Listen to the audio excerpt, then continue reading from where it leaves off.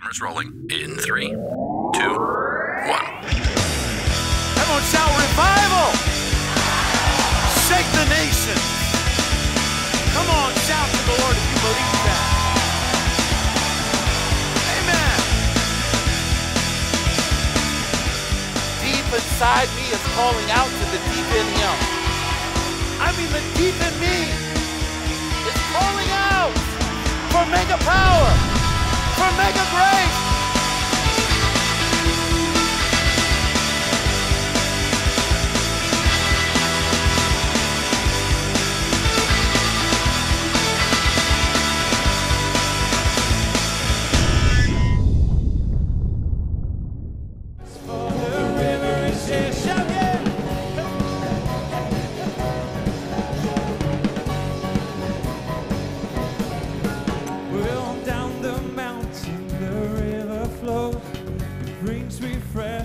Wherever it goes, through the valleys and over the fields, the river is rushing, the river is here. On the river of God sets our feet and dancing. The river of God fills our hearts with cheer. The river of God fills our mouths with laughter, and we rejoice, for the river is here. Yes, the river of God sets our feet and dancing. Our hearts with cheer. Oh, the river of God fills our mouths with laughter, and we rejoice, for the river is here. Come on, play the percussion. Yeah. Let it flow, yeah. Yeah.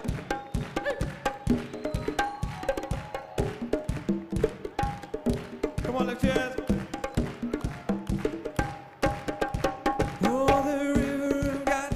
Our feet and dancing, the river of God fills our hearts with cheer. The river of God fills our mouths with laughter, and we rejoice, for the river is here.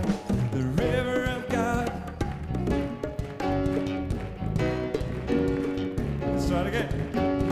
The river of God is filling with life, and all who touch it can be revived. Those who linger on this river shore will come back thirsty for more of the Lord. The river of God sets our feet and dances.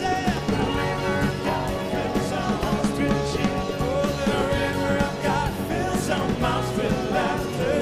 We rejoice, for the river is here. Time to rejoice. Yeah, yeah, the river.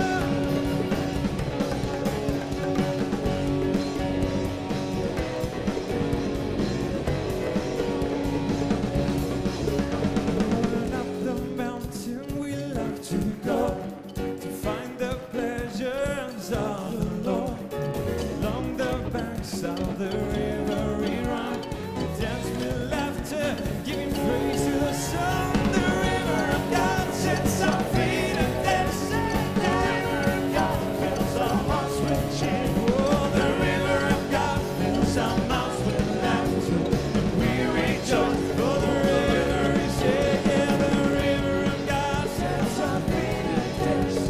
The river of God fills our hearts with cheer. Our mouths with laughter, we rejoice, for the river is here. Lord, and we rejoice, for the river, and we rejoice, for the river is here.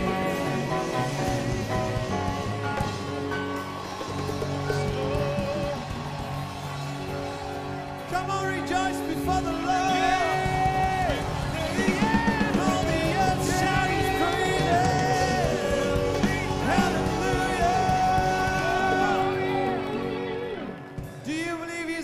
Another chance. Come on, I can hear you. Do you believe he's the God of another chance?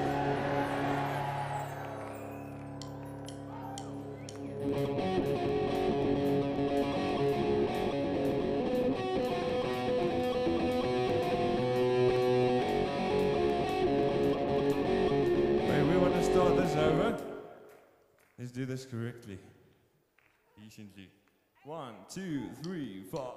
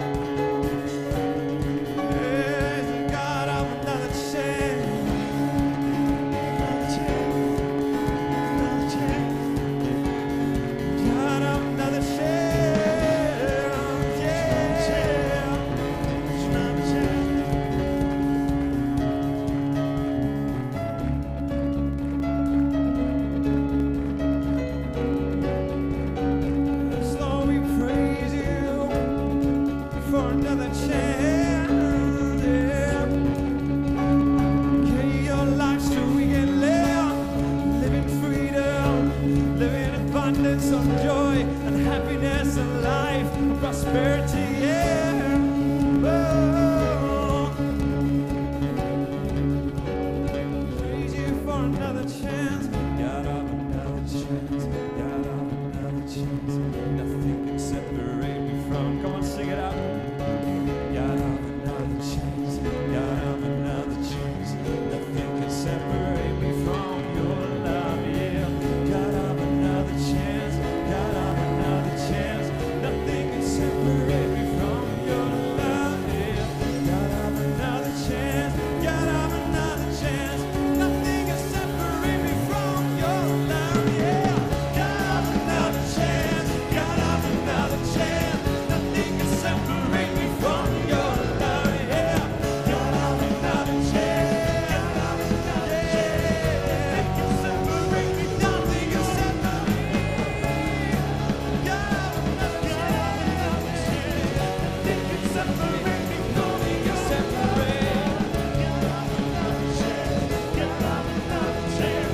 Nothing can separate me from your love, yeah. God of another chance. God of another chance. Nothing can separate me from your love, yeah. God of another chance. God of another chance. Nothing can separate. Come on, play it out. From your love,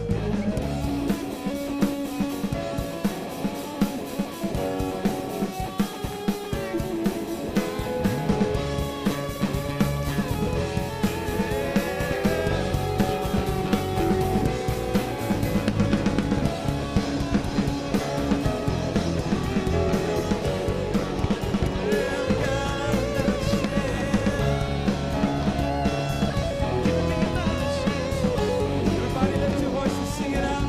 I am forgiven. I have been given another chance. There is no condemnation. His grace is sufficient to cover my past. 'Cause I am forgiven. I have been given another chance. There's no condemnation. His grace is sufficient to cover my past. Your love is more than enough, more. Your love is more than enough, more. Your love is more than enough, more than enough for me.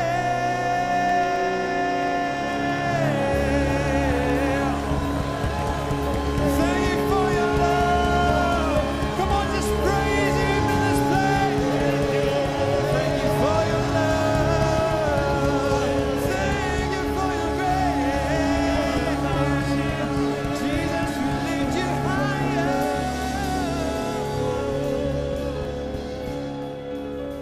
You are awesome, Jesus.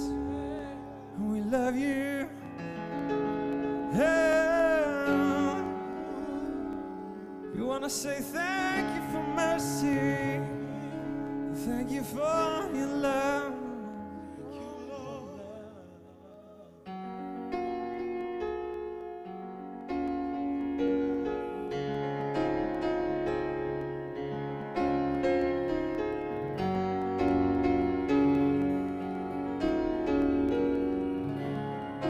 So we want to say we need.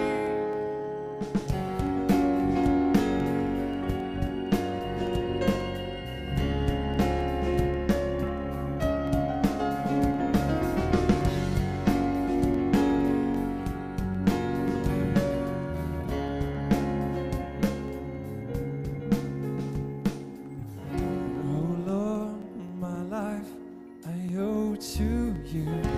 Each breath I take is by your grace. My ways, my heart, they yield to yours.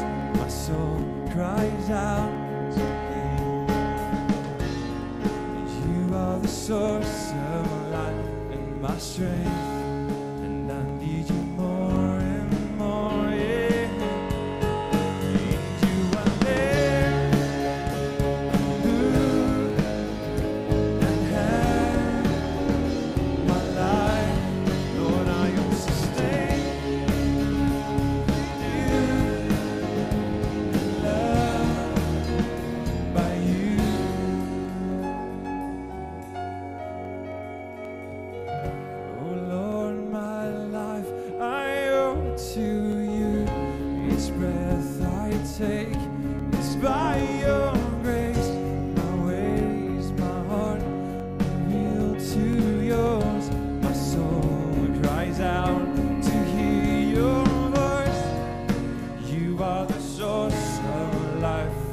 strength.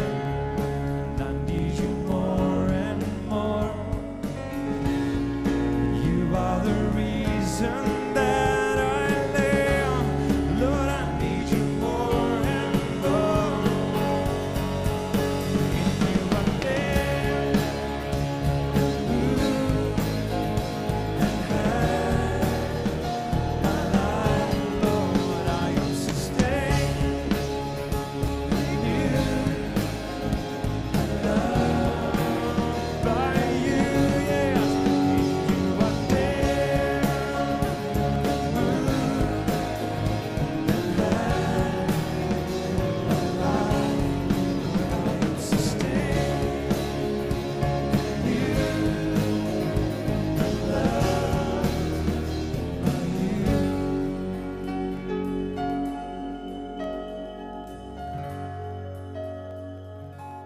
Yes, I'm loved by you.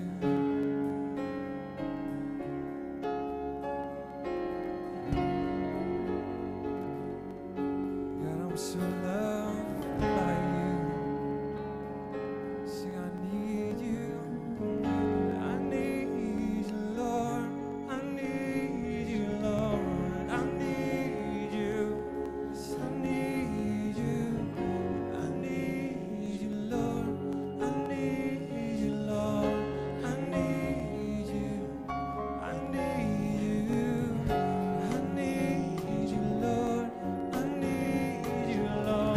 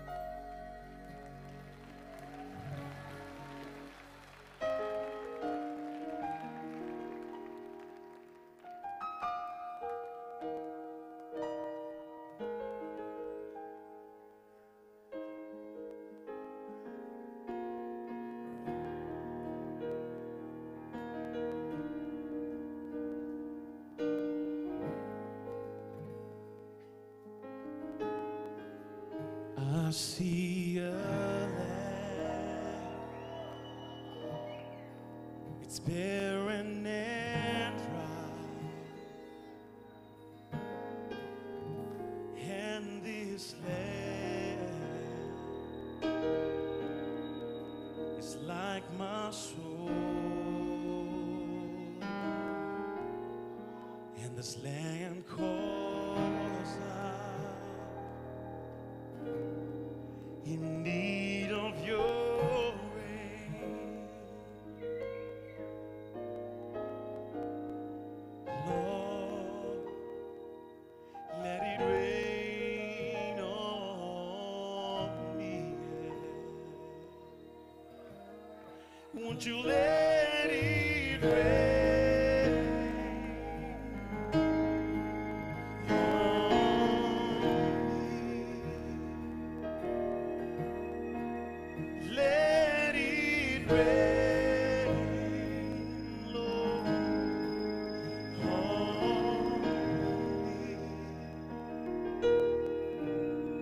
Won't you let it rain, Lord, on me? Lord, let your water still this thirst in me.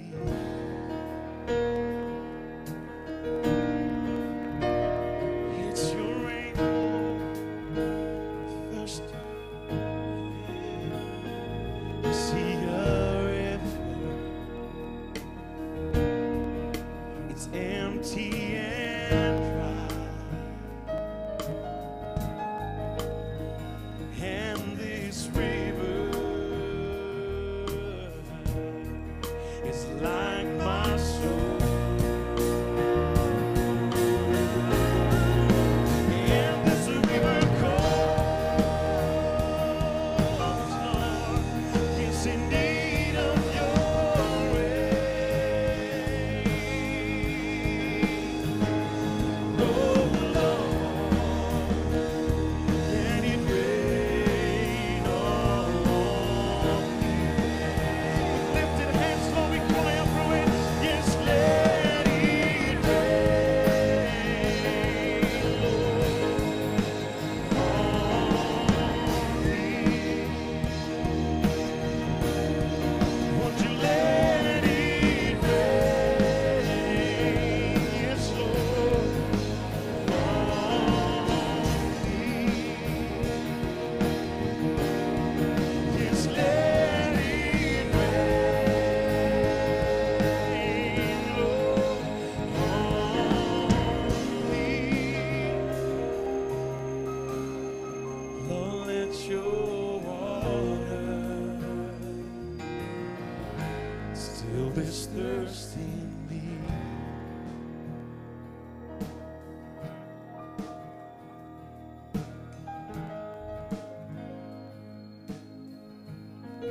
Said I see a land, it's barren and dry, and this land is like my soul. This land calls out in need of your rain. Lord, let it rain on me. Won't you let it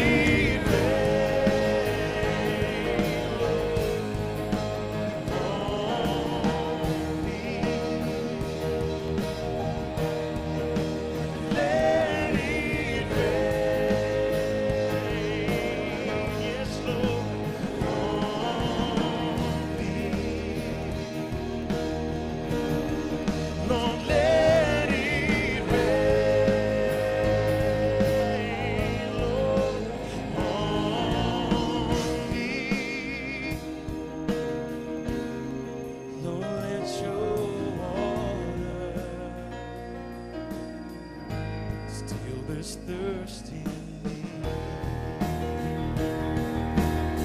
Let it rain, oh, let it rain,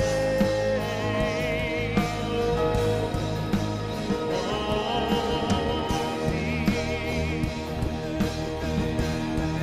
Won't you let it rain, let it pour on me. Pour out your holy rain. Yes, let it rain, Lord, on me. Lord, let your water still this thirst in me.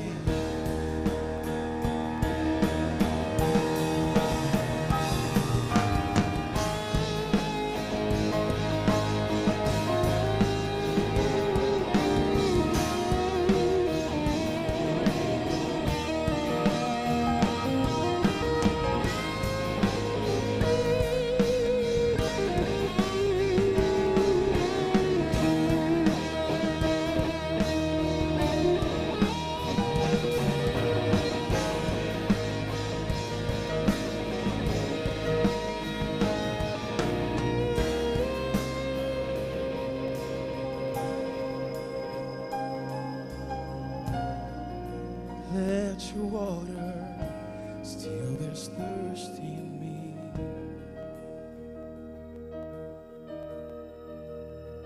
I see a river,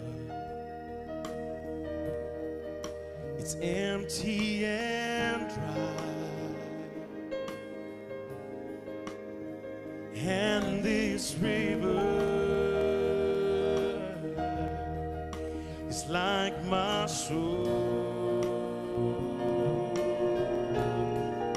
and this river calls, Lord, it's calling for the need of your rain.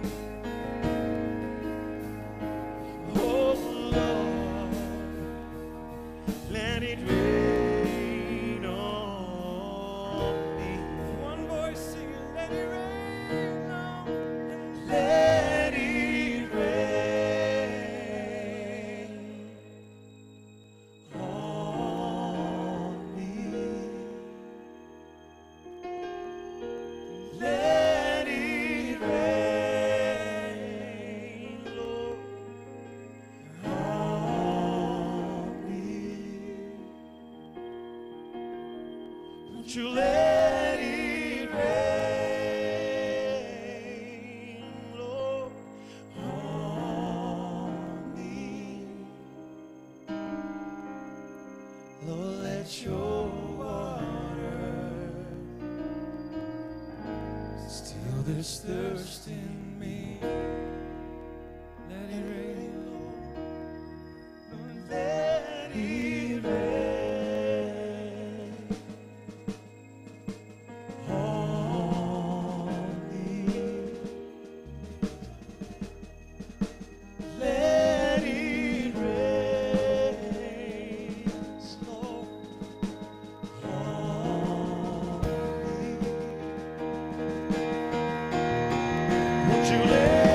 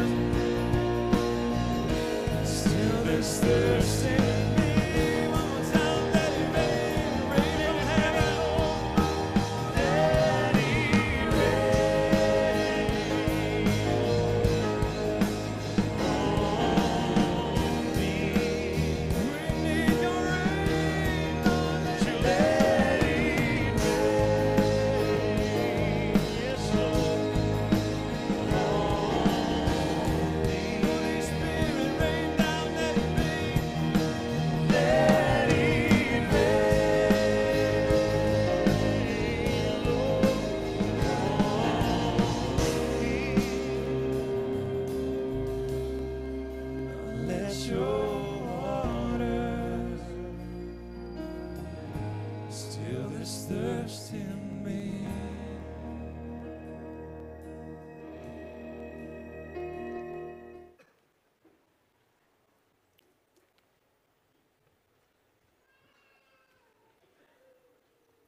You know, Susie and I, we travel roughly about 45 to 48 weeks of the year all over the world. And week in and week out, we're in different churches. I think last year alone, I don't want to exaggerate, but I think we were in 50 churches last year. And I think we did a little over 300 meetings last year, all over different parts, sometimes 2 meetings a day and stuff. And we saw thousands and thousands come to Christ. You know, and as we go to different places, it's funny for us because so much of the time, it's like I'm always pulling back. It's like I have to pull back because it's almost like overwhelming, too much overwhelming for a lot of churches. But I love coming here because you all are hungry here. I said you all are hungry here, right? So did I say Acts 4? Did I say that? Yeah, Acts 4. Let's do this. Let's pick up in verse 23. So Acts 4:23. So I'm not going to hold back tonight. I said I'm not going to hold back tonight. Amen. Okay, so Acts chapter 4, verse 23 says, "And being let go, they went to their own company, and they reported all that the chief priests and the elders had said to them. And when they heard that, they lifted up their voice to God with one accord, and they said, Lord, you are God, for you have made the heaven and the earth and the sea and all that is in them, who by the mouth of your servant David has said, why did the heathen rage and the people imagine vain things? The kings of the earth stood up, and the rulers were gathered together against the Lord and against the Christ. For of a truth, against thy holy child Jesus, whom you have anointed, both Herod and Pontius Pilate, with the Gentiles and the people of Israel, were gathered together, for to do whatsoever your hand and your counsel determined before to be done. And now, Lord," now here they are still praying, and they said, "And now, Lord, behold their threatenings, and grant to your servants that with all boldness," everyone say all boldness. It says that with all boldness they may speak your word by stretching out your hand to heal, and that signs and wonders would be done by the name of thy holy child Jesus. When they had prayed, the place where they were assembled together was shaken, and they were all filled with the Holy Ghost, and they spoke the word of God with boldness. Now, here in this section of scriptures, I'm just going to kind of open it up here, and let's just see where God goes here tonight. And so here he begins to start to speak about, this whole thing begins with the subject of prayer. And in their prayer, as they were praying, as they were crying out to the Lord, this is a revival prayer. Here they just had the outpouring of the Spirit 2 chapters earlier. The chapter earlier, they had the miracle breakout and the cripple walked. Chapter 4 comes, persecution hits the church. As persecution hit the church, those who had stayed in Jerusalem, as persecution hit the church, then what did they do? They went to prayer. As they went to prayer, in that place of prayer, then something else was released, and it was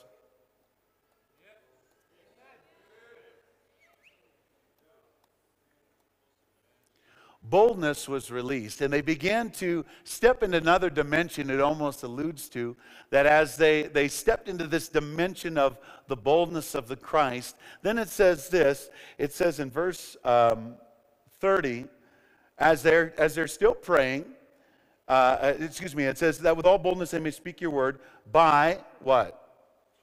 Stretching out your hand to heal, and that what? Signs, wonders, miracles. Whoops. So we see the signs and the wonders and the miracles begin to spring forth out of this prayer, in this season of prayer, in this time of prayer, as the disciples and the people of God began to gather together, as they begin to cry out to God. As they're crying out to God, the first thing they prayed for was boldness. The first thing they asked God was for boldness. In other words, they said, Lord, we want more boldness to begin to do what we need to do. We need more boldness. You know what? Today, we need more boldness today in the church. I said, we need more boldness in the church. Amen? So as they knew that something to do with the miracles would take place out of a spirit of boldness that would break forth in the people. Now, in myself, in my own life, I can attest to this. As I had started in the ministry years ago, went and became an evangelist in '94. Prior to that, I was a pastor. But my heart was always stirred for the miraculous. Even as a young pastor, young associate pastor, young youth pastor at one time, my heart was always stirred for the miraculous. My heart was always stirred for signs and wonders and miracles. And I would get these books by people like T.L. Osborne, Kenneth Hagin, Kenneth Copeland, and these guys would begin to start to talk about it, and the tears would begin to leak to my eyes, and I would think, Lord, that's what I want to see more than ever before. Right? And so in that time and in that season, then the Lord began to shift me, and I became an evangelist in '94, and I began to start to travel all over. And as I began to start to travel, I started to see some sprinklings of healings and miracles and stuff, and God would do some odd things at the oddest times, but it was always whenever I would step into that place called boldness. I said, when I would step into that place called boldness. I remember I was in a service one time, and it wasn't a large church. There was, not even a couple hundred people there. And as I was in this church and ministering, and I was praying, and I closed my eyes, and I saw a vision. I saw a mini vision. I saw myself stand up, stop the worship, and I said, there's 22 people here right now with arthritis, stand up. And then I saw in the vision, then I saw myself say, you're free. And when I said that, all 22 people fell out. I saw it in a vision. So I get up, I just acted out the vision. I got up, and at first my knees were knocking, just being honest with you. And so I walked on up to the front, I grabbed the microphone, I said, stop the music. I said, there's 22 people here right now, you have arthritis in your body, stand up. And exactly 22 people stood up, and I acted out the vision, and when I did, bam, all 22 of them were mowed down, healed by the presence of God. But it was all connected to that place called boldness. I said it was connected to boldness, right? So then I began to start to crave it even more, but I would find myself shrinking back at times. I'd find myself pulling back because of whatever. And I don't know if it was just, not to offend man or whatever it might have been. And so I went, as years went along, there would be times that we would see some great miracles. And we would see some of these different weird signs and wonders just like that. I remember in 2006, it would have been in April of 2006, we had a revival break in Canada. And this revival broke in downtown Canada, downtown Toronto. And in downtown Toronto, this outpouring of the Spirit that took place, we were there for 2.5 weeks. And as we were there for 2.5 weeks, we had about 1,000 people a night. We were having Hindus and Buddhists and all kinds of different people come to the meetings, and they'd get hit with the power of God, laughing, and they'd be healed. And so I went and I got into a bit of a tussle with some of the leadership of the church because they were being offended by, some of the different teaching and stuff. And so finally, we got contacted from another church on the other side of Ontario, Canada. And this other church called us and they said, listen, we heard about the outpouring. Would you come to us? We just got done with a 21-day fast, and we've been crying out for revival. And so Susie and I said, sure, we'll come. And so he said, well, will you come for one night? I said, no, we don't come for one night. That's not who we are. You got the wrong guy. You need another ministry. I mean, we're wanting to bust out a revival. We're not looking to just be there for a one good super sermon type of deal. So anyways, long story short, we get there that night. Before I started the service, before I started to preach, the Lord spoke to me, said, just do some miracles first. Now, this is before I came to Spirit Word, okay? So I'm like, okay, like anything in particular? Like nothing. I mean, I got absolutely nothing. So I just thought, well, we see a lot of people healed with deafness. So I said, I'd like all the deaf people to come. So we had about, 6 or 8 deaf people come down to the front. And I said, as the deaf people come, they'll be healed. It was like I stepped into boldness, and then I thought about what I said after I said it. I was like, who said that? I said it myself, I guess. So all these people came down to the front, and as they got into the prayer line, they jumped into the prayer line. I went, and I just remembered Amy Simple McPherson one time preached an entire sermon rubbing a deaf man's ears. For an hour and a half, she preached a sermon to 5,000 people and rubbed the man's ears. When she took her hands off, he had no holes in his ears. He couldn't hear. There were no holes in his ears at all.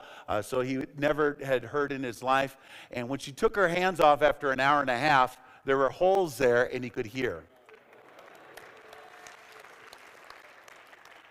So I remembered that. So as these people are up there, I told the worship team, don't come up to the front. And I just began to just rub their ears, just like Amy did. And one by one, the first guy, blood started pouring out of his ear as his ear opened up and he was miraculously healed. Boom, boom, boom, boom, boom, boom, boom. Come on, somebody. Amen?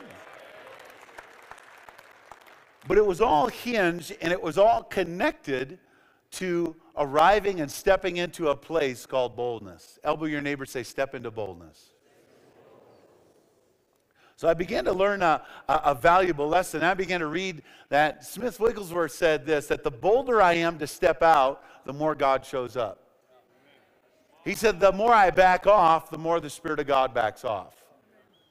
I'll say that again. Smith Wigglesworth said this. He said, the bolder I am to step out, the more God shows up. The more I back off, the more the Holy Spirit backs off. So I remember that, and as I was praying about what to share here tonight, the Lord began to kind of drop this whole thing into my heart. And so now I want you to go, let's see, I think I want you to go over to Luke. Luke chapter Mark 16. Let's do Mark 16 first. So Mark 16.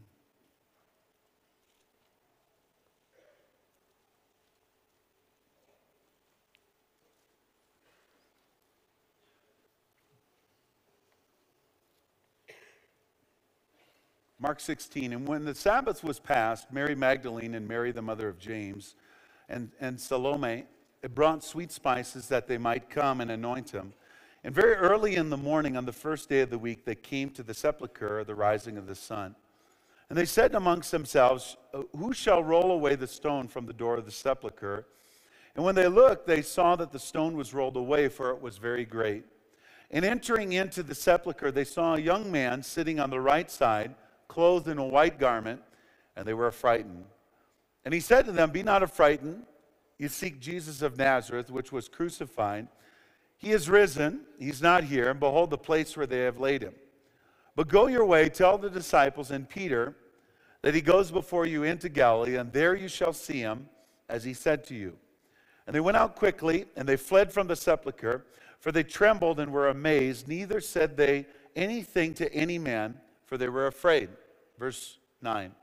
Now when Jesus was risen early the first day of the week, he appeared first to Mary Magdalene, out of whom he had cast 7 devils. And she went and told them what that had been with them, and they mourned and they wept. And they, when they heard that he was alive and had been seen of her, they believed not.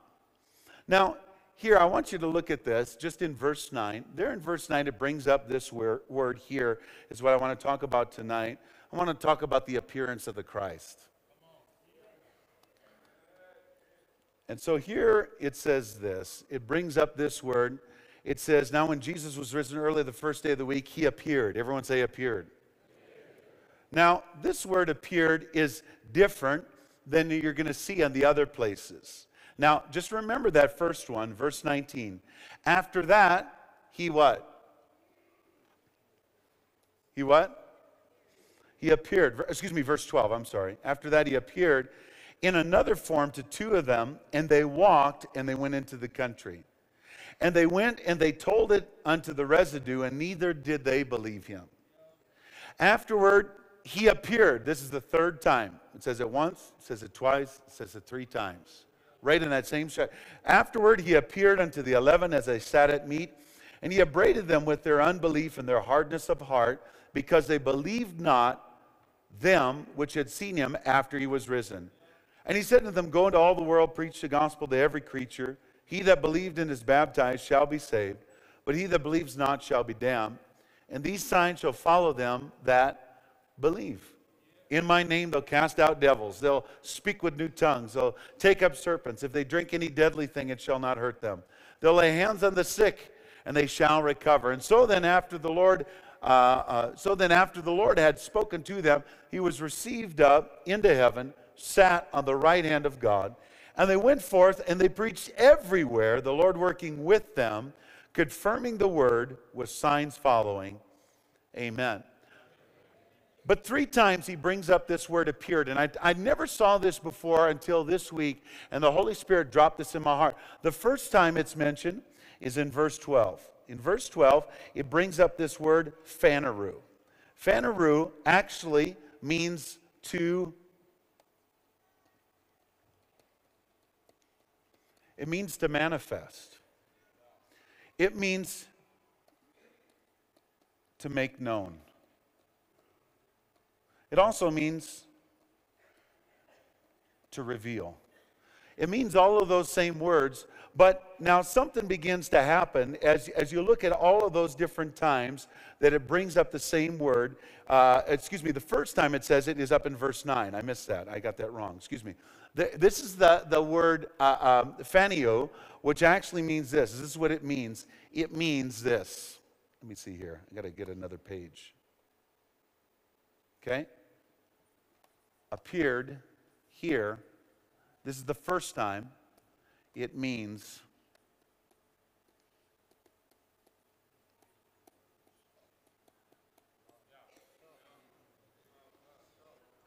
to give light. Or it also means this word.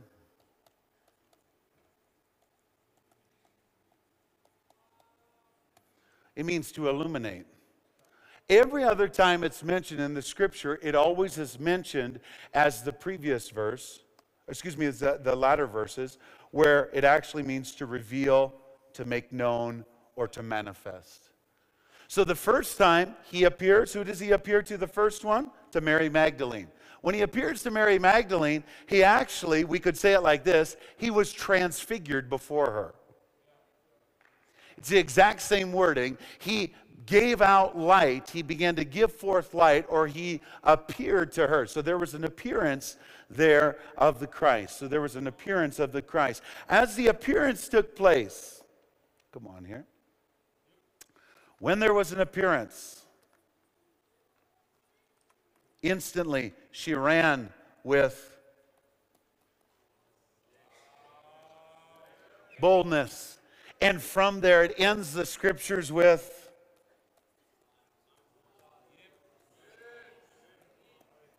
signs, wonders, and miracles. So it's always this derivative. We always see it begin with this appearance. It shifts gears, it goes over to boldness, and then it ends up in signs, wonders, and miracles. Now, we know in church history that there's many people that have had appearances. I mean, we could spend the whole night and not exhaust it at all. I mean, I could go one after another, after another of people that have had an appearance. If you'd put that first picture up there. This one here, I want to show you this picture that's going to come up here. This was in the cloud formation in T.L. Osborne's meetings in Thailand. And in Thailand, this is what was up in the clouds. Over 100 people began to shout and scream, "There's a man up in the clouds. There's a man up in the clouds." Come on, somebody. That was about 50 years ago. That's what they saw. And in many of T.L.'s meetings, now T.L. even, in fact, Prophet Corbus and I were talking about this. T.L. even wrote a book about when Jesus first appeared to him the very first time. And he talks about how when Jesus appeared to me, he calls it when Jesus came to my house. Right? And And he probably even spoke that to you when he had that conversation with you about this appearance of the Christ. And no matter where TL would go, there would be these appearances in India. He would have it in Malaysia. He would have it in Thailand. He would have it all over Africa. Wherever he would go, there would be appearances of the Christ. Come on, somebody. Amen? Other people as well. Go to the next slide if you would. This a person here I want you to just see for a second. This is Saint Teresa of Avila. Saint Teresa of Avila was a great saint. You can go to the next. Just keep going through those first 3 pictures of her. And she was a powerful woman of God. And Jesus appeared to her as a young woman. And she had such an experience with the Holy Spirit. A supernatural boldness came on her. She ministered to the sick. It was common that signs and wonders were in St. Teresa's life. In fact, she was seen one time by a girl in the choir who was actually cleaning the choir loft. As she was cleaning the choir loft, she saw St. Teresa in the altar praying. And as St. Teresa was praying, she began to levitate off of the ground about this high.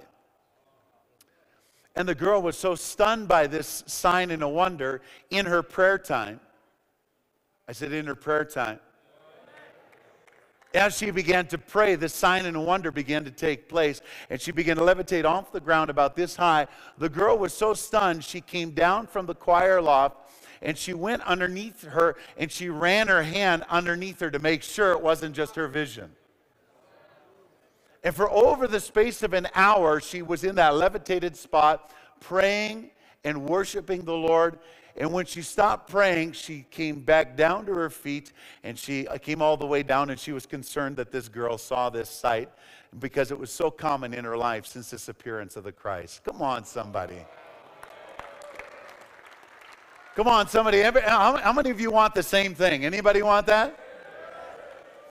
Go to the next one, if you would. This next person, many of you know this guy, Sadhu Sundar Singh, who lived in the 1800s. Many people believe he's still alive today. And Sadhu Sundar Singh had many appearances of Jesus. The one time he had an appearance of Jesus when he went on a 40-day fast. And as he went on this 40-day fast, the Lord just began to keep coming to him and keep revealing himself to him. Every day as he'd go to prayer, Jesus would manifest to him. This is in January of 1913. And as he was in that place, he was so caught up that he was eating heavenly food and all kinds of different stuff. And but the last appearance that he had with Jesus that he told the people about, he was so touched when he saw Jesus with his pierced hands and his bleeding feet and his radiant face. He said, it just completely overwhelmed me. When Sadhu Sundar Singh saw this sight, he arose, and he walked into the nearest village. And when he walked into the village, the entire hospital was healed. He didn't even pray for anybody, just the presence of God in him since that manifestation of the appearance of the Christ. Come on, somebody. Amen? Jump to the next one, if you would. This next one, my wife and I have really grown to love this guy. His name was St. Anthony of Padua. He lived in the late 1100s, early 1200s. He had an appearance of Jesus. Jesus appeared to him. And from that time, he became known as the greatest preacher in the history of the Catholic Church. He was the fastest man ever in the history of the Catholic Church to become a saint. I mean, just almost instant saint, because he was known as the Prince of Preachers back in the 1200s. And that no man ever preached as powerful or with such revelation that they said that you felt like you were looking at the risen Christ. Now, what happened with him was this, if you can go, let's see, go to the next one of him. Okay, right there, stop right there. One time he was preaching to all of his brothers in the monk, whatever they call that. Monastery, that's the word. As he was preaching in the monastery, because he just wanted to love Jesus. After this experience where he saw the Christ, he wanted to just worship the Lord. He just wanted to lock himself away. But he would be preaching to his brothers all the time in the monastery. And they got tired of him preaching. So they said, we're tired of you preaching. So he said, fine, I'll go preach to the fish. And he walked outside to the sea, and he began to preach to the sea, and all of these fish, hundreds and hundreds of fish, began to come, and they began to peek their noses out of the water to listen to the man of God.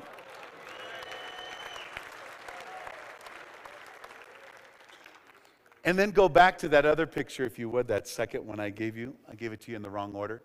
So then what happened was there was a number of business people that were there that saw this sight. He was spoken of all over, this Portuguese monk, and he was so applauded for the miracles and stuff like that that happened by his hands, that there was a local businessman who was not a believer, and he issued a public challenge. And he said, if Anthony will come, I challenge his God. And he said, I have a mule, and my mule has his favorite food. And I will force him not to eat for 3 days. And he said, I'll stand on one side with his favorite food, and Anthony will stand on the other side with the Eucharist. And whoever he goes to, whoever the mule goes to, that will be God.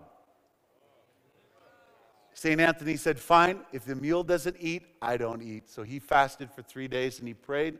At the end of 3 days, St. Anthony stood very unmotionless, and he went and he held out the Eucharist. And when he did, the animal saw the food on the other side, turned and knelt down in front of the man of God and ate the Eucharist out of his hand.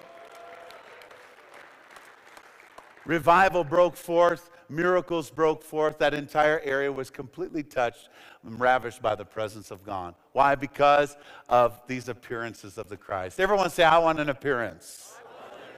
Amen. So let's do this. Let's go from there. Let's go over to, let's go to Luke 24. Hallelujah. I love what God does with some of these saints. You know, some people get all upset, you know, and how many of you love the supernatural? I mean, how many of you love signs and wonders, you know? I love that stuff. So in Luke 24, it says this in, I don't want to read all of it, but I want to read quite a bit of it. Let's pick up in verse 13. Verse 13, and behold, 2 of them went the same day into the village called Emmaus, which is from Jerusalem about 80 furlongs. And then it says, in 7 miles from Jerusalem. And they talked together with these things that had happened. And so it was that as they conversed in reason, that Jesus himself drew near and went with them. But their eyes were restrained, so that they did not know him. Or one version says, so they didn't recognize him, or they didn't recognize his appearing. And he said to them, what kind of conversation is this that you have said, and another as you have walked and are sad? And then the one whose name was Cleopas answered and said to him, are you the only stranger in Jerusalem? And have you not known the things that have happened here in these days? And he said to them, what things? And they said to him, the things concerning Jesus of Nazareth, who was a prophet, mighty indeed, in word before God and the people, and how the chief priests and our rulers delivered him to be condemned to death and was crucified. But we are hoping that it is he who was going to redeem Israel. Indeed, besides all this, today is the 3rd day since these things happened. Yes, and certain women of our company who arrived at the tomb early, they astonished us. They astonished us. What did they astonish them with? They had seen the Christ. They had an appearance of the Christ.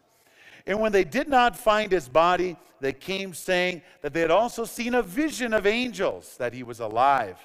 And certain of those that were with us went to the tomb and found it just as the woman had said, but him they did not see. And he said to them, O foolish ones and slow of heart to believe in all that the prophets have spoken. Ought not the Christ to have suffered these things and entered into glory? And beginning at Moses and all the prophets, he expounded to them in all the scriptures concerning himself. And they drew near to the village where he was going and indicated that he would have gone farther, but they constrained him and said, abide with us, for it's toward evening and the day is far spent. And he went in to stay with them, and it came to pass that as he sat at the table with them, he took bread, blessed it, and he broke it, and he gave it to them. Come on, somebody. The exact same wording that they had seen what Jesus did when he went and he multiplied the bread and the fish. He blessed it, he broke it, he gave it. Exact same wording. Then it goes on to say, then their eyes were what? Open. Their eyes were open, and they knew him, and he vanished from their sight.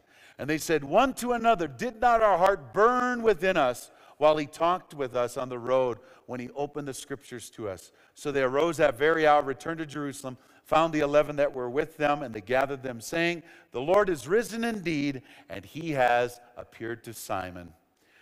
And they told about the things that had happened on the road, and how he had known them. He was known to them in the breaking of bread. And as he said these things, Jesus himself stood in the midst of them. Come on, somebody. It's another appearance. Listen, the appearance of the Christ is one of the only things found in all four Gospels and the book of Acts. There's very few things that all four Gospels and the book of Acts carry with them. But the appearance of the Christ has got to be essential because it's in all five of those. Come on, amen? As he stood in the midst of them, he said to them, peace be to you. And they were terrified and frightened, supposed that they had seen a spirit. And he said unto them, why are you troubled? And why do doubts arise in your heart? Behold my hands and my feet, and that it is I myself. Handle me. And see, for a spirit does not have flesh and blood, as you see that I have. And when he had said this, he showed them his hands and his feet. But while they did not believe for joy, and marveled, and said, have you any food here? And he gave them a piece of broiled fish and honeycomb, and he took it and gave it into their presence. Now, then he said to them, these are the words that I spoke to you while I was with you, that all things must be fulfilled which were written in the law of Moses and the prophets and the Psalms concerning me. And then he opened the scriptures that they might comprehend the scriptures. Verse 48. And you are witnesses of these things. Behold, I send the promise of my Father to you. And tarry or wait in the city of Jerusalem until you are clothed with power from on high. Wait, what are they supposed to do while they wait? Come on, somebody. What are they supposed to do? Pray. As they prayed, something began to happen. What happened in Acts 4? As they prayed, oh God, give us boldness. Stretch out your hand to heal, and grant that signs and wonders would be done by the name of your holy child, Jesus. Right? What happens here? As they go to pray, they're going to pray, and they're waiting again. I think many of them waited for another appearance. And he led them out as far as Bethany, and he lifted up his hands, and he blessed them. And now it came to pass that when he blessed them, that he parted from them, and he was carried up into heaven. And they worshiped him, and they returned to Jerusalem with great joy. And they were continually in the temple, praising and blessing God. Amen. John, I think it's John 14. Look at John 14.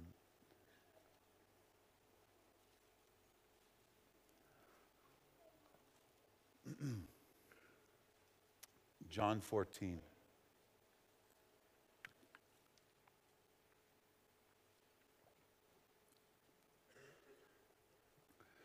So in John 14, verse 15, I'll back up. Actually, verse 12. Most assuredly I say to you, he who believes in me, the works that I do, will he do also. And greater works than these shall he do, because I go to my Father. And whatever you ask in my name, that will I do, that the Father may be glorified in the Son. And if you ask anything in my name, I'll do it. If you love me, keep my commandments. Now pray the Father, and he'll give you another helper, that they may abide with you forever. The Spirit of truth, whom the world cannot receive, because it neither sees him or knows him. But you know him, and he dwells with you, and he shall be in you. And I will not leave you orphans, but I will come to you. In a little while longer, and the world will see me no more, but you will see me, because I live, you will live also. At that day you will know that I am in the Father, and you in me, and I in you. And he who has my commandments keeps them, and it's he that loves me. Okay? So he that loves me, and he who loves me will be loved by my Father, and I will love him, and I will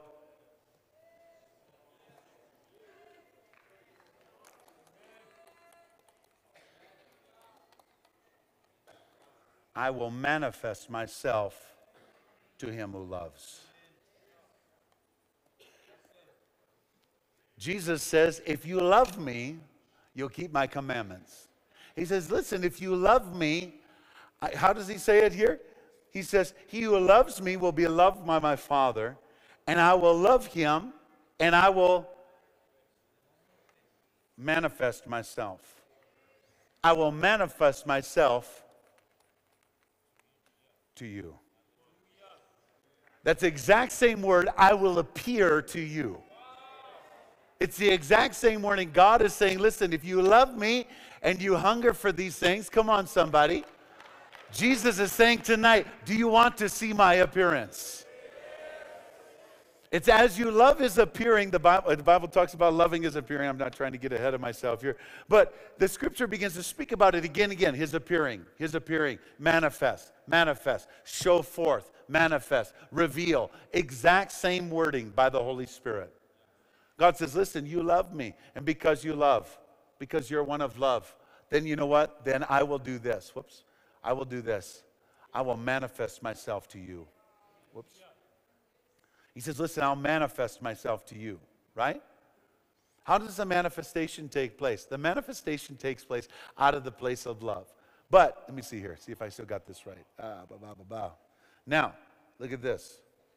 Every person throughout church history that has ever had Jesus Christ himself appear, manifest, reveal, or transfigure, I don't care the word you want to use.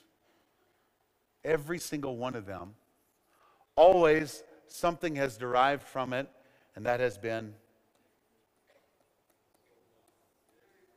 whoops, boldness, and from that place also comes signs and wonders. Every single time. We could start with T.L. Osborne. We could go right on through Sadhu Sundar Singh, through all of these different guys, through Kenneth Hagin. I went to his Bible school. He would tell us about the 7 times that Jesus appeared to him. And many times when Jesus would appear to him, it was like this supernatural boldness would come on him. I remember in 1987, I think was the last time that Jesus appeared to him. In 1987, he said, Jesus appeared to me. And they were getting ready for their big conference, their big camp meeting. And as they were getting ready for their big camp meeting, Kenneth Hagin said this, Jesus appeared to me, and he said, I saw him at the top of the convention center. And Jesus appeared to me, and Jesus said to me, he said, come up here, and I'll show you things which must take place. And so Kenneth said, the next moment, I know I'm caught up to the top of the rafters of the building, and I'm standing there with him, and he's disclosing things to me, various different doctrines of the church that had gotten off and stuff like that. That's where he dealt with a lot of the spiritual warfare and all of that stuff. How many of you remember that? You know, that all took place out of his ministry, out of his life. As he went and he had the appearance of the Christ, there was a boldness, there was a revelation, there was a transfiguration, there was a glory, there was signs and wonders and miracles. All of it broke forth because of that. Come on, amen? You know, John Wesley spoke, he said, the greatest experience I ever had in my entire life was, he said, on my way back to England. He said, I was on a ship sailing back from America. He said, as I was on the ship on the way back, he said, I told the Lord, I'm going to read the book of Ephesians 100 times. And John said, as reading the last time, on the 100th time, he said, I looked up and I saw the Christ standing before me.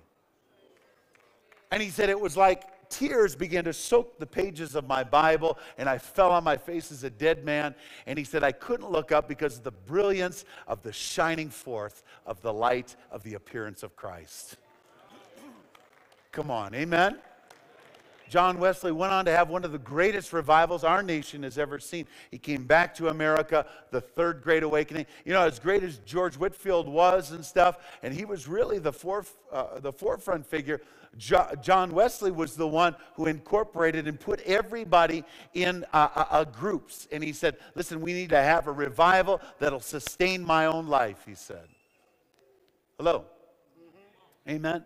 But it all began in that ship with the one appearance of the Christ. Everything in his ministry shook and changed from that time. Amen? Every time that anybody, I mean, we could go right through church history, every single time. You know, you even see throughout the scriptures, people say, you know, he appeared to us as well. So go over to Acts. I wasn't going to do this, but look in Acts chapter 9. Look in Acts 9.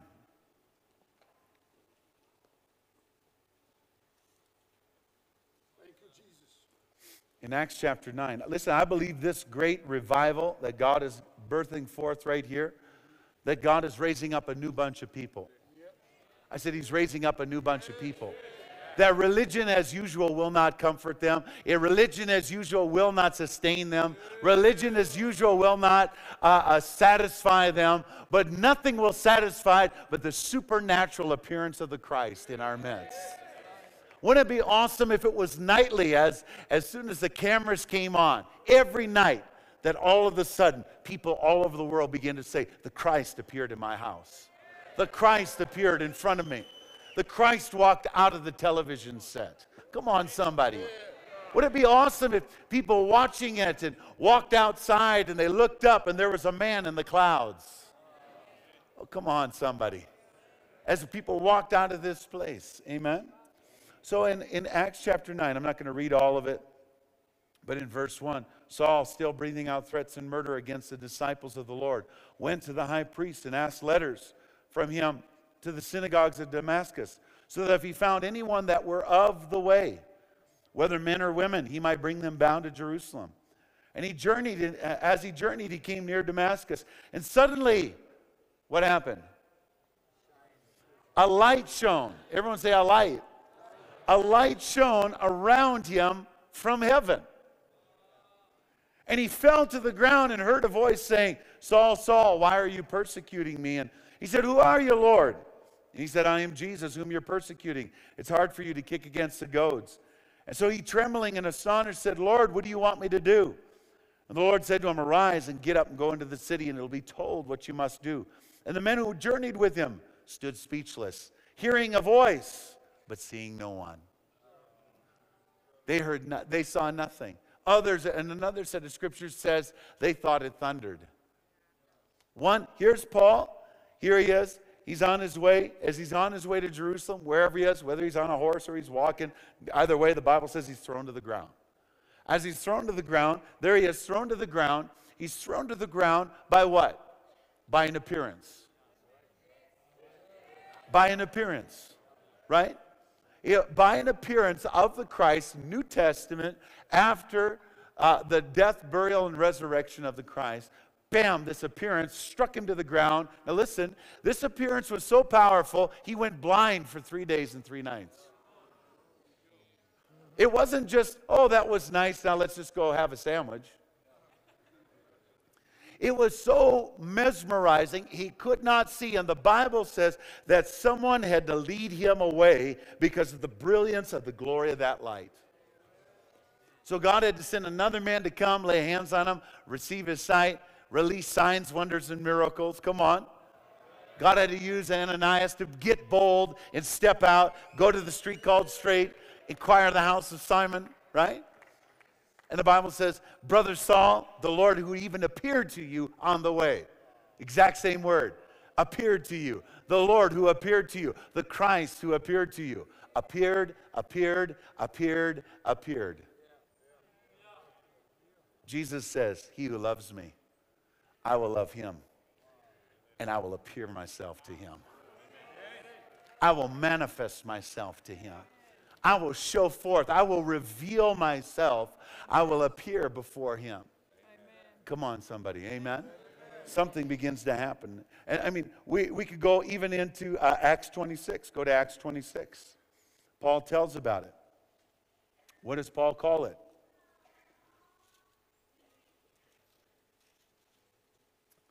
He begins to tell the story. Wherever he went, he told the story. He told the story of the appearance. That was part of the gospel. Come on, church. That was part of the gospel. Paul says here in Acts 26, years later, what does he say? Verse 12, while this occupied, as I journeyed to Damascus with authority and commission from the high priest, at midday, O king, along the road. Now he's telling the king this. He says, at midday, he said, there was a light from heaven brighter than the sun, shining around me and those that journeyed with me when we all were fallen to the ground. Now listen, look up at me. Now Paul says, everybody was thrown to the ground by this appearance. Now the others didn't see it. They thought it thundered. They thought it was just a voice. They didn't know what it was saying. But bam, this thing was so powerful it knocked everybody to the ground. Hallelujah. You missed a good place to shout hallelujah or something. And I heard a voice speaking to me in the Hebrew language, Saul, Saul. He says, why do you persecute me? It's hard for you to kick against the goats. And he begins to go on from there. And he says in verse 16, but rise, stand on your feet, for I've appeared to you. The same word, for this purpose. I've appeared for this purpose. I've appeared for this purpose. What purpose? Oh, he tells us to make you a minister and a witness. That sounds like boldness to me. A minister and witness, both of the things that you have seen, of which I will even yet reveal to you.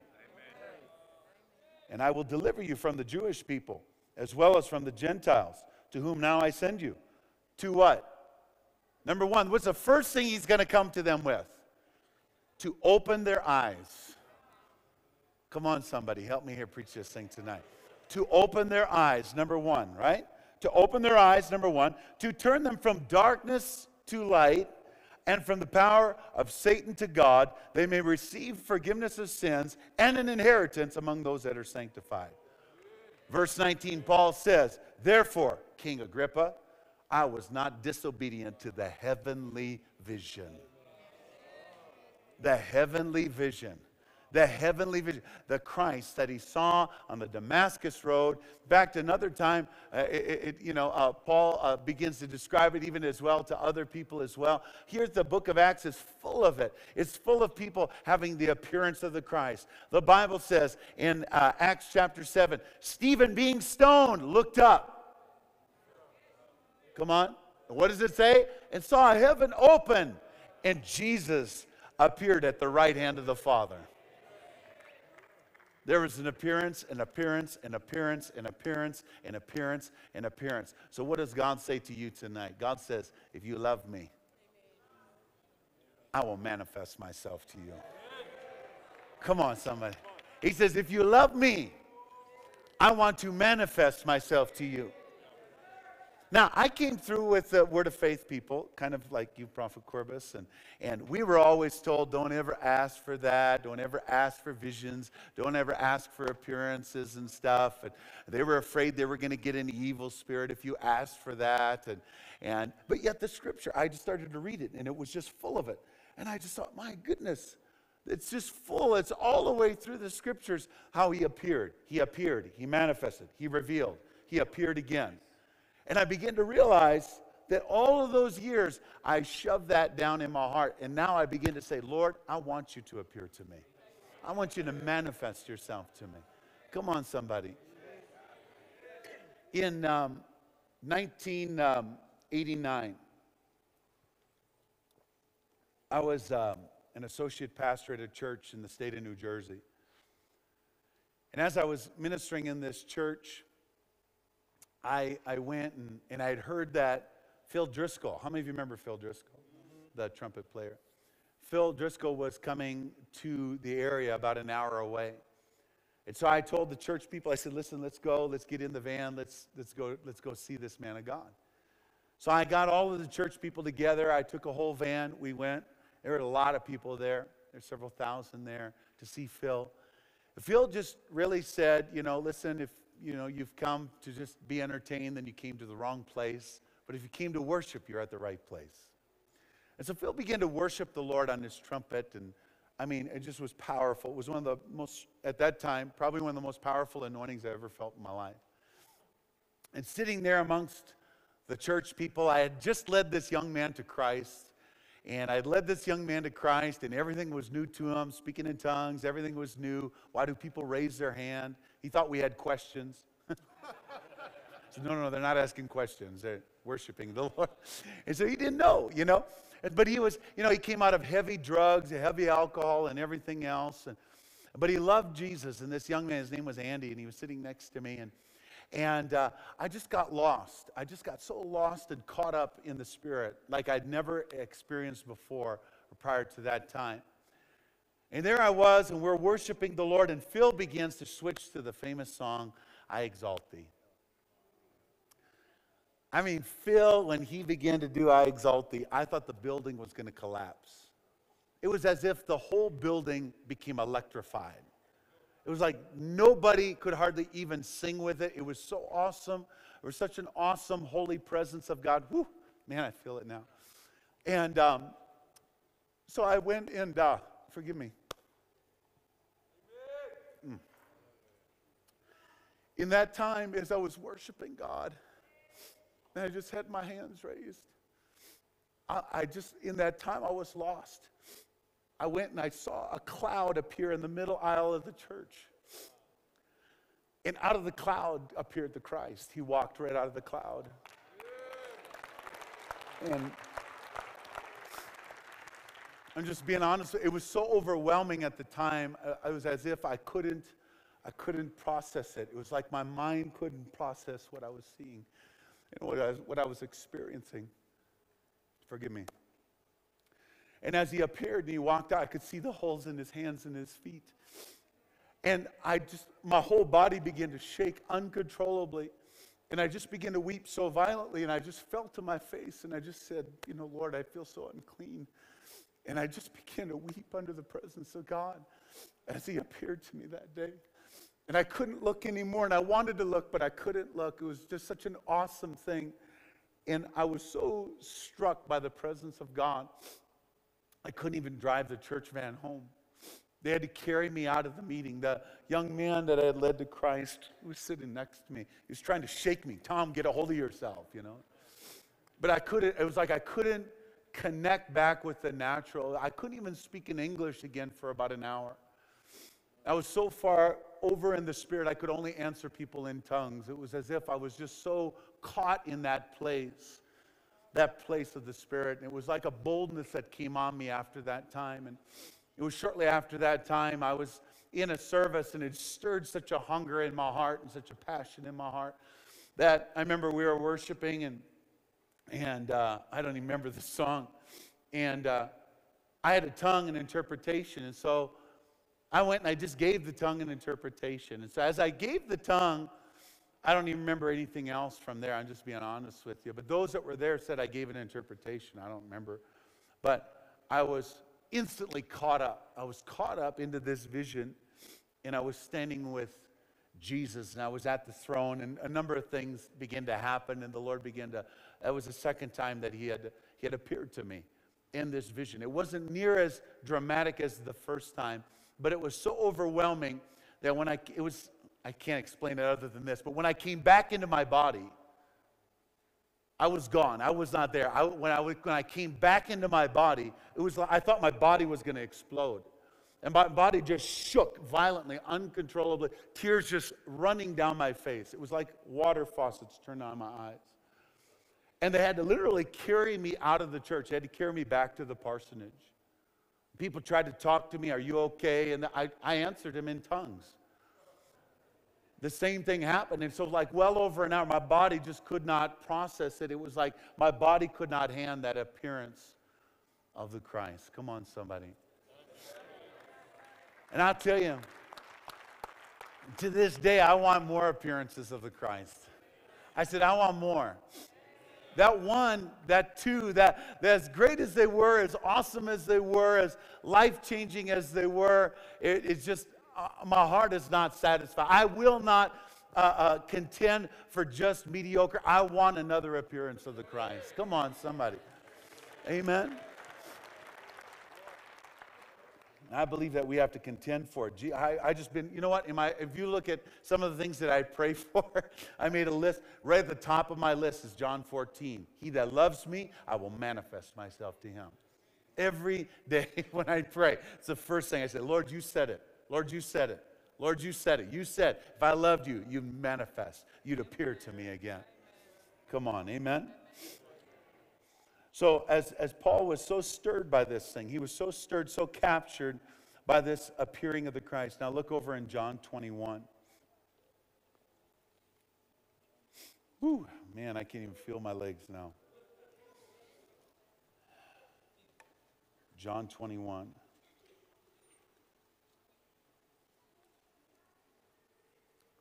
So in John 21,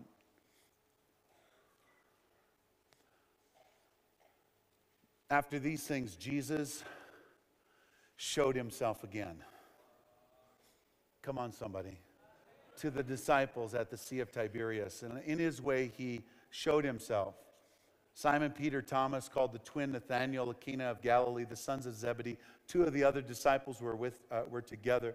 Simon Peter said to them, I'm going fishing. And they said to him, we're going with you also. And they went out immediately and got into the boat. And that night, they caught nothing. We just heard that during the offering, right? That night, they caught nothing. But in the morning had come, Jesus stood on the shore. And yet the disciples didn't know that it was the Christ. There it is again. He appeared. They didn't know it was him. They didn't know it was him. Then Jesus said to them, children, do you have any food? And they answered him, no. And he said, cast the net on the right side of the boat, and you'll find some. And so they cast, and now they were not able to even draw it in because of the multitude of the fish. And therefore that disciple whom Jesus loved said to Peter, it's the Lord. And now when Simon Peter heard that it was the Lord, he put on his outer garment, for he had removed it, and plunged into the sea.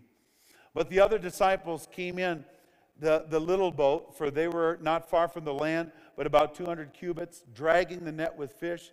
And then as soon as they had come to land, they saw a fire of coals there, and fish laid on it, and bread. And Jesus said to them, bring some of the fish that you just caught. And Simon Peter went up and dragged the net to the sea. Whew, man, I'm not here now. Dragged the net on the sea full of large fish, 153. And altogether there were so many, and the net was not broken. Jesus said to them, come and eat some breakfast. And yet none of the disciples dared ask him, who are you? Knowing that it was the Lord. Jesus then came and took the bread and gave it to them, and likewise the fish. This is the third time Jesus showed himself to the disciples after he was raised from the dead.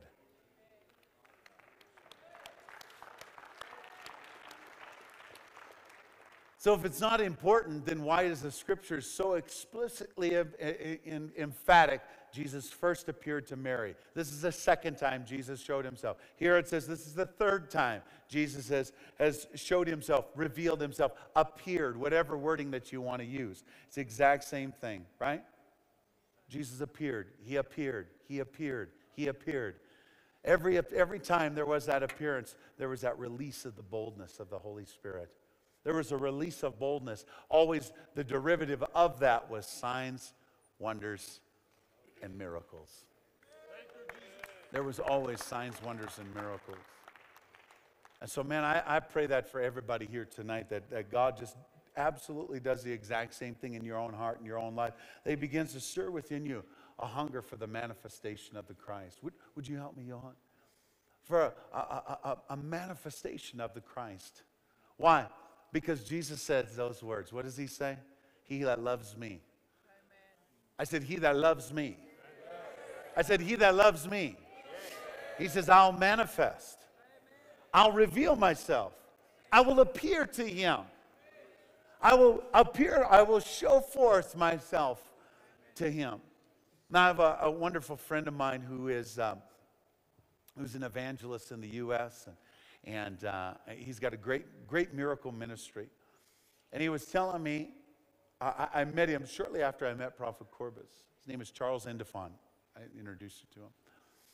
And he told me he grew up in Nigeria, in Lagos. And he said, and he graduated Bible school. And at the graduation, they brought in T.L. Osborne. And T.L. Osborne preached an hour on John 14. He that loves me, I will manifest myself to him. That's what TL said. And he said for an hour he began to talk about when Jesus visited his house.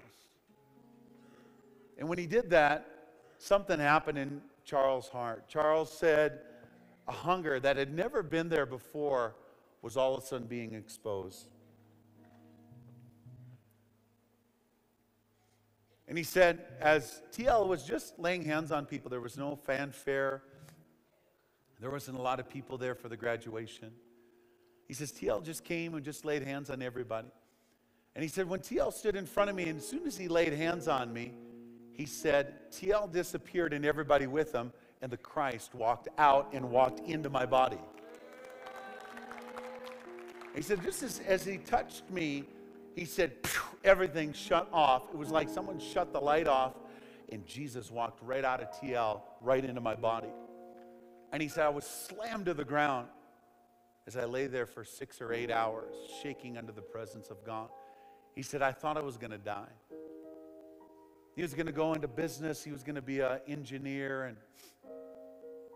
But he said, I got up from that appearance and everything had changed. And he said, no matter where I would go, just even people in a vicinity of me would start to get healed. And he said, Lord, I'm not even asking for this, and this is what's happening to me. And it just stirred my heart when I met him back in 2007, shortly after I met Prophet Corbus. And he and I began to talk about the exact same thing. You know what? I'll tell you, people are more hungry than ever before. Many of you that came tonight, maybe you never even thought about these things. Maybe it never even dawned on your mind. But tonight there's an awakening in your heart. I said there's an awakening in your heart for the appearance of the Christ, for him to manifest himself to you, for him to manifest, reveal himself. All of the disciples, including Paul, he had appeared to them. He appeared to them. He revealed himself to them again and again and again.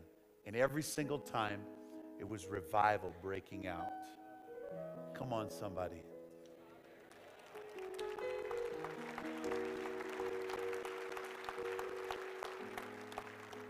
What if tonight is your night? What if you come to the pool and you think, well, I'm just going to get wet tonight? Or there may be another group of you that think, I'm not only going to get healed, I want an appearance of the Christ when I touch that water tonight. Woo, man, I feel the presence of God. What if you just said, you know what, I don't just want to walk through water and get my toes wet. I don't want to just get healed. I want an appearance tonight of the Christ. That everything around me, everybody around me, that miracles, signs, and wonders, that you walk into the wimpy and all of a sudden people drop their crutches. That blind eyes open, the deaf ears open, supernatural outpourings begin to happen. In the restaurant, in the grocery store, wherever it might be, you walk into the pick and pay, and the lady behind the counter, you give her the money and the power of God hits her. Come on, amen. You walk outside of the store and all of a sudden there's that Jehovah's Witness right there. And the power of God just hits them because of the appearance of the Christ. What if every single one of us in this place could testify that God began to stir within me a hunger and the Christ began to start to appear to people all over Steelfontein, all over the world, wherever people are watching this even now tonight. People who are watching tonight and are hungry for a miracle, who are hungry for the presence of God, who are hungry for revival. I think it would be awesome if the testimonies begin to come in about Jesus appearing.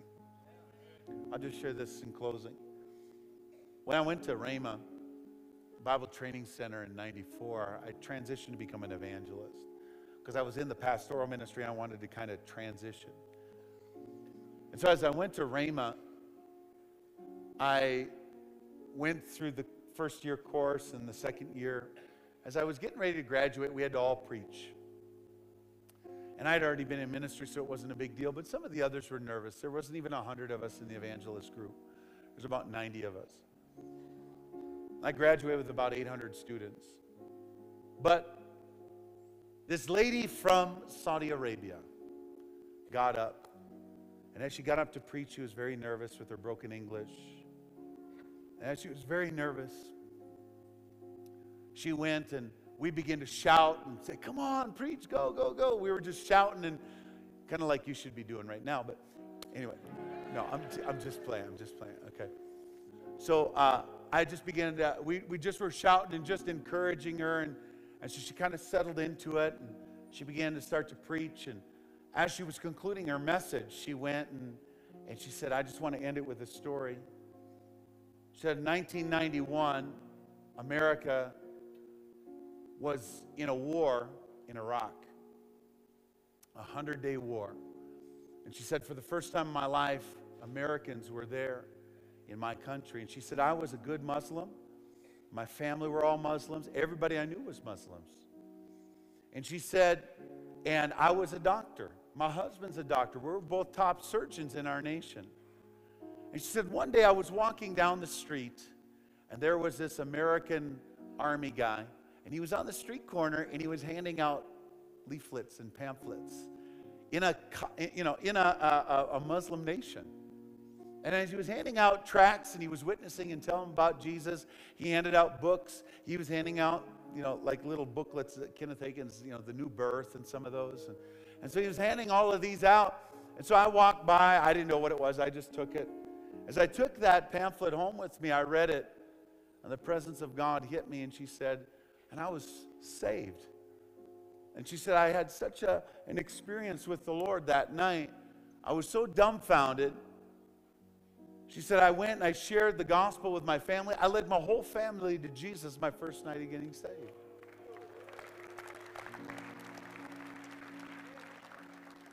And she said, as I'm just overwhelmed with a love for the Master, she said, I thought, maybe I need to hand out tracts and Bibles and stuff like that too. So she said, the next day I went, there was this American GI there. And so she said, may I help? And so he said, sure. And he gave her some Bibles and tracts and stuff. And so she was on one street corner, he was on the other. And they were handing them out and praying for people. And this went on for about a month, a couple months maybe. As this went on, at the end of it, she said, I got arrested. And they arrested me, and she said they brought me in before the council and before the courts and the judge. And the judge said to me, we have all of these witnesses that received these pamphlets from you in the street. Is it true that you have done this? She says, yes, Your Honor, it's true. He says, well, it's punishable by death. So he slammed the gavel down and he says, she's to die right away. And so they took her out, 5 guards took her out in chains from her hands to her feet. And she walked out and she waved to her family as she wept, and they were weeping, and there was a big commotion of everybody crying. And she walked. She said, I could walk only so fast. They walked me down this corridor, and outside the corridor was the firing range where they would shoot me. And she said, I just looked up to heaven. She said, Jesus, it was worth it. And she said, I'd do it all over again. I don't regret it at all. Oof. And she said, as I was walking, she said, I looked up. She said, I got 2 guards on this side, 2 guards on this side, a guard behind me and a guard in front of me. And as I look up, a glory cloud appears, and out comes the Christ. And when he walked in front of all of these guards, the guns fell to the ground, her chains instantly fell to the ground, and everybody fell on their face. There was so much chaos in that moment, she said, that the guards jumped up and ran back into the courtroom screaming and hollering about what they had seen, and as quickly as he appeared, he left. She said, I didn't know what to do. So I walked back in. Chains are all off of me, and I just walked back into the court, and the judge had done something that was unprecedented. The judge said, listen, take your husband, take your children, and get out of this country forever, never to come back.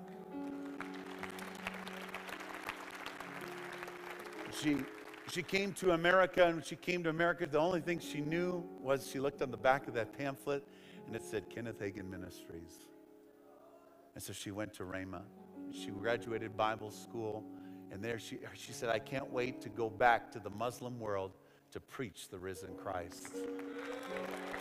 Come on, somebody tonight. Come on.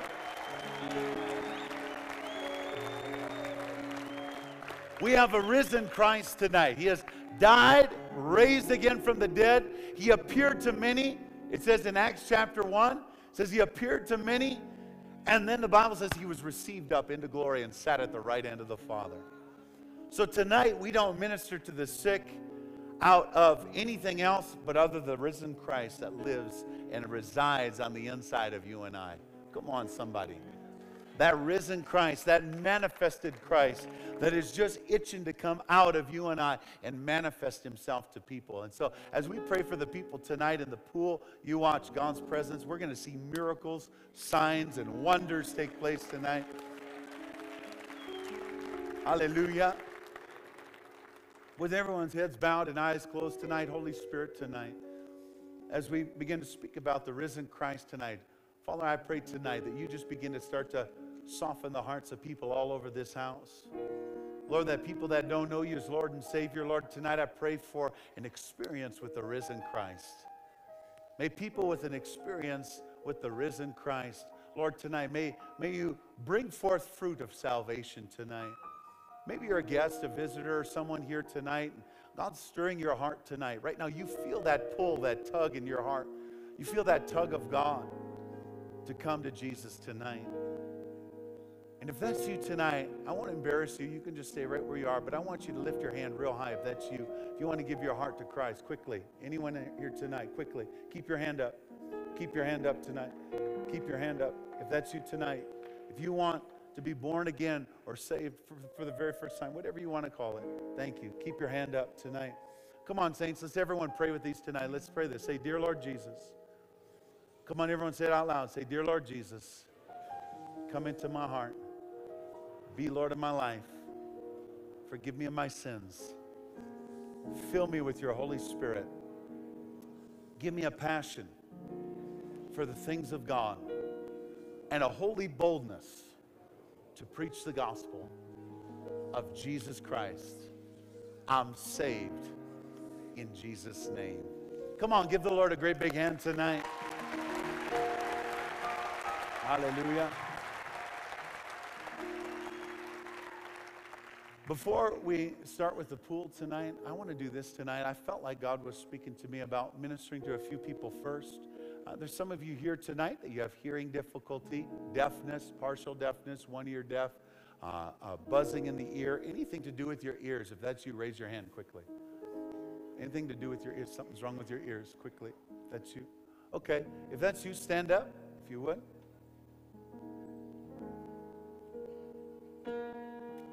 Buzzing, ringing, deafness, pain, whatever, anything to do within your ears.